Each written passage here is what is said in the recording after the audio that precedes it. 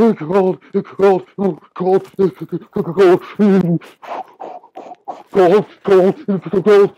cold, cold. All right, in today's section, if you haven't been able to tell already, we're going to take a look at something winter related. And winter has hit in full force. So how to prevent wintry runway runaways. It's very slippery out here, very slippery. Now, so we have winter in Canada. Yes, we have winter in Canada. But enough already with the cold jokes. We Canadians get picked on way far too much about this. In fact, when you think of wintertime in Canada, the satellite image and map at right shows that winter isn't all that bad here. Like, take a look at this. We hardly have winter at all.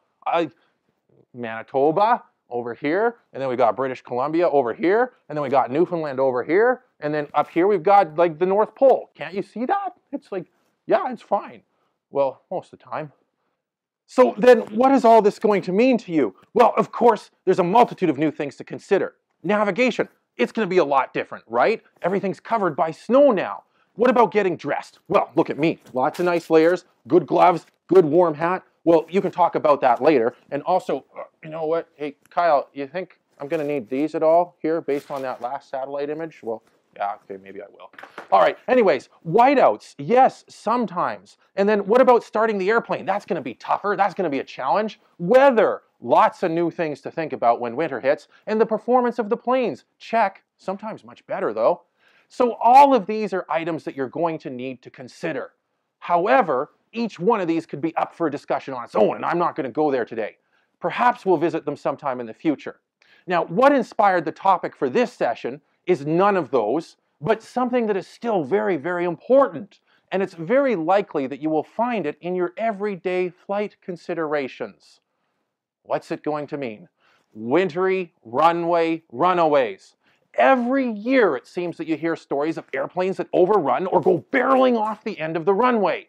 Winters, of course, cause this problem to become one that is even more of a trouble. And you know what?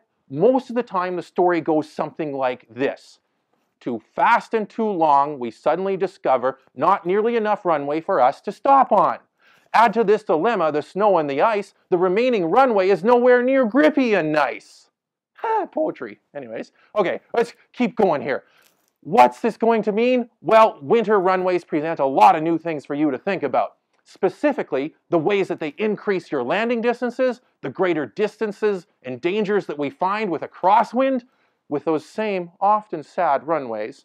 And, well, wouldn't you be sad if you had to spend the whole winter out in the cold? Like that runway? Just like that runway. It looks all cold.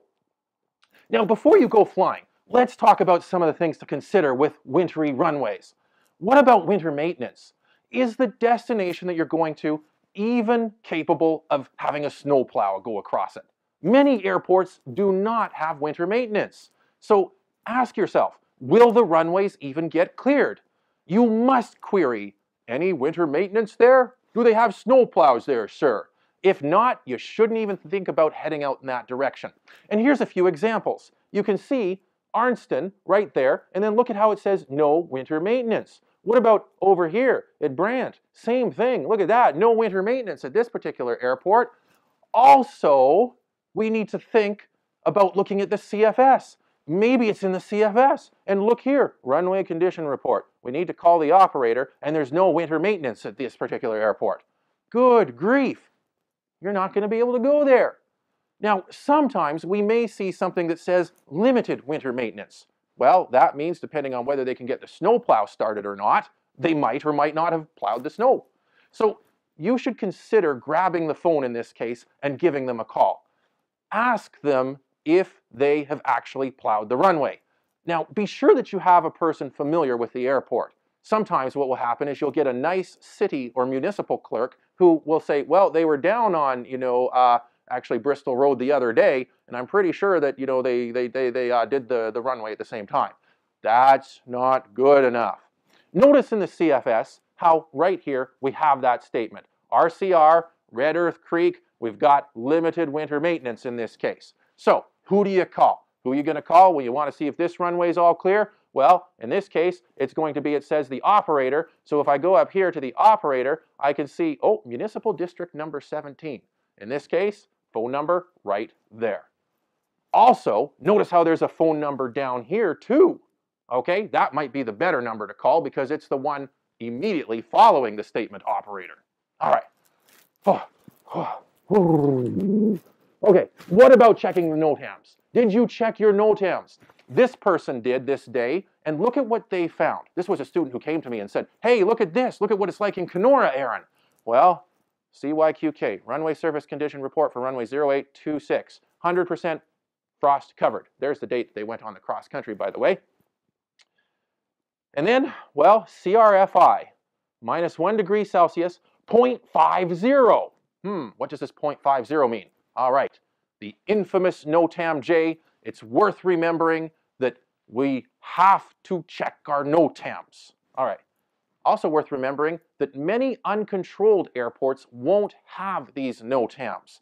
Typically, you'll get a runway surface condition report NOTAM with controlled airports. Now, uncontrolled airports do it too, but check, please check. Okay, here we go. What does the CRFI mean? If we know the CRFI, then we can calculate how much longer the landing will take. And you did do a landing distance calculation, right? Before you took off? I hope you did. You did that during your pre-flight briefing or your pre-flight planning. Remember, perfect braking would be given a score of 1.0. So if we have a CRFI of 1.0, we have lots of grip. However, if we have a case where, well, look at this. We have a CRFI that's getting close to 0. In that case, we don't have any grip whatsoever. So if I try to... Good heavens. Kyle, you greased the floor again. Goodness gracious. Okay, so, all right.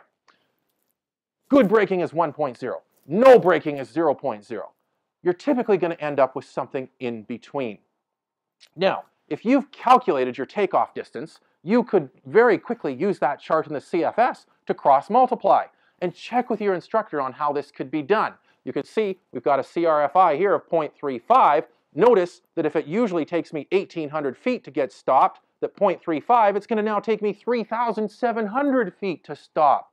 Wow, that's a considerable increase, isn't it? Oh, okay, I'm trying to rush through this because it's so cold. All right, if you don't have a runway surface condition report or a CRFI, you still can get close. Use the CFS, and then you can see how we've got snow, bare or packed snow is 0.12, anywhere up to 0.31. So not very good braking on bare packed snow at all. What about crosswinds? Well, crosswinds and CRFIs have a lot in common as well. You can see here, oh, that wind blowing right from that direction. Look at these marks on this runway. Woo! Anybody can guess what happened there. Okay, hopefully that's not going to be ending up you. We grab the airplane, take that, and then we imagine this airplane right here like this and like that. You don't want that to happen to you. So look at your CRFI and know the crosswind value associated with that particular CRFI.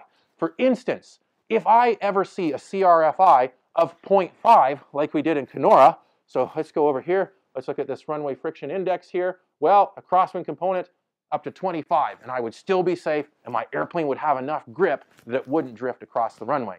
However, let's imagine that if I saw a CRFI of 0.3 in that NOTAM J. Well, in that case, 0.3, oh good grief, a 10-knot crosswind can be enough to blow me off to the side. Now, remember, of course, that in gusty conditions, you need to use the biggest gust factor when you're calculating a crosswind.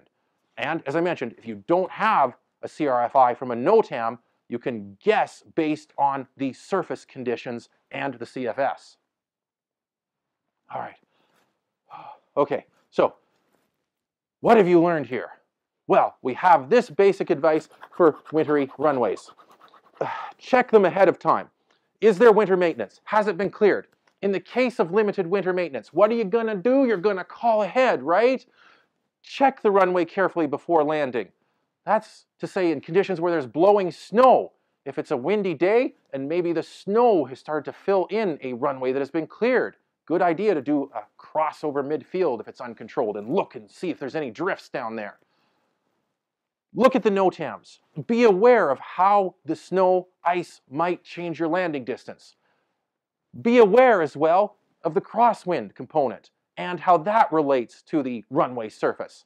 Give yourself lots and lots of extra space. Remember that you might apply the brakes and nothing may happen because it'll just slide across the ice. Now, remember, the CRFI does not guarantee that you're going to get in. You're going to have longer distances sometimes when you land. Okay, we've learned a lot, haven't we? So, by taking this advice and utilizing it, you can ensure and make sure of yourself that you're going to keep this airplane within the markers, both in terms of like not like this, you're not going, oh, woo, yeah, whoa, whoa, whoa, whoa, or anyways, all the way off and towards the end of the run. Ah!